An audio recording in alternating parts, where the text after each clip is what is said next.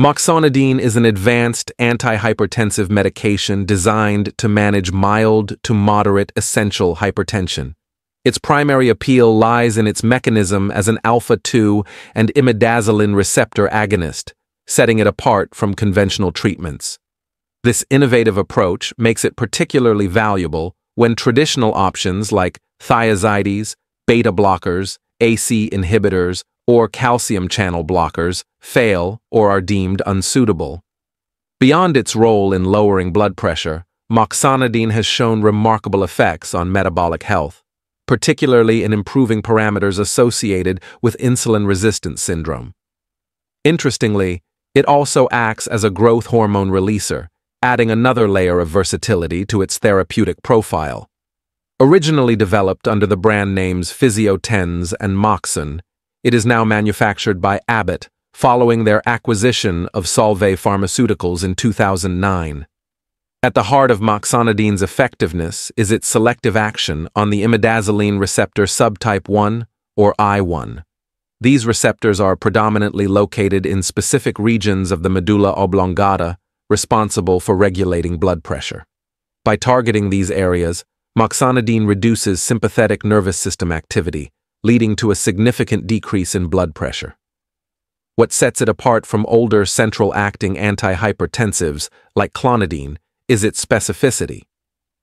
Moxonidine exhibits a much higher affinity for the I1 receptor compared to the alpha-2 receptor, ensuring a more targeted and effective action with fewer side effects.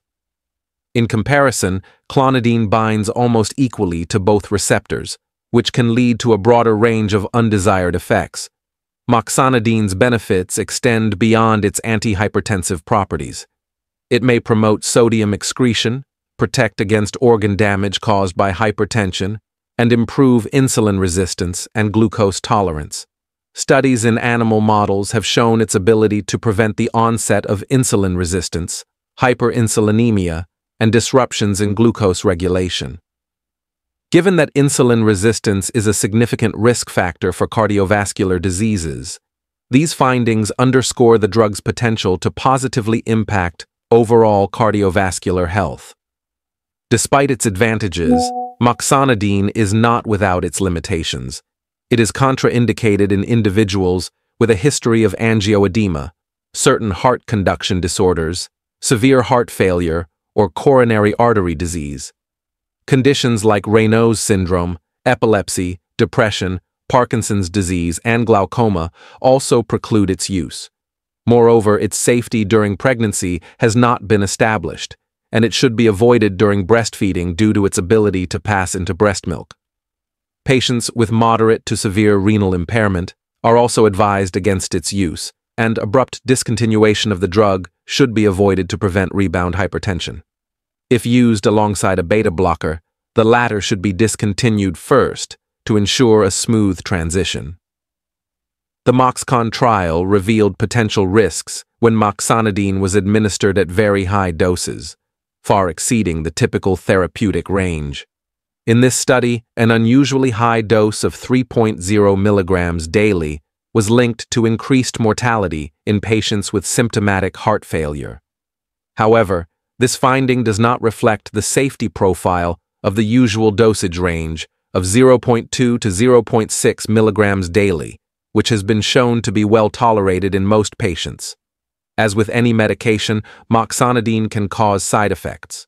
Common complaints include dry mouth, dizziness, headaches, fatigue, and nausea. Some patients might experience sleep disturbances, though sedation is rare. Skin reactions and intermittent facial edema are infrequent but noteworthy. Importantly, routine toxicology studies have found no evidence of teratogenic, mutagenic, or carcinogenic risks. Long-term studies have also shown that moxonidine does not adversely affect organ systems or impair growth and development during perinatal or postnatal stages. Interestingly, when combined with a thiazide diuretic like hydrochlorothiazide, moxonidine produces a synergistic effect, amplifying its antihypertensive properties.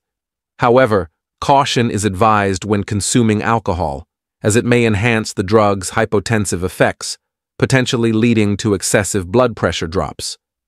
Overall, while moxonidine offers significant benefits for managing hypertension and improving metabolic health, its use requires careful consideration of patient history, current conditions, and potential interactions to ensure optimal outcomes.